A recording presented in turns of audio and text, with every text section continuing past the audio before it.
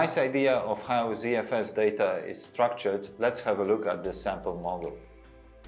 VDEVs can be understood as virtual disks created from several physical disks connected together.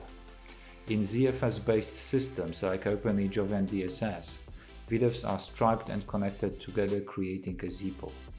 If one of them fails completely, the whole ZPOL is lost. To prevent it, we recommend creating many VDEV groups with fewer disks instead of one big group consisting of all the disks.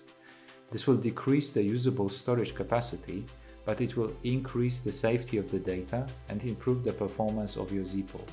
For instance, creating a single group of 48 disks in RAID Z3 is not a safe configuration, as it allows only 3 disks to fail and might result in inferior performance.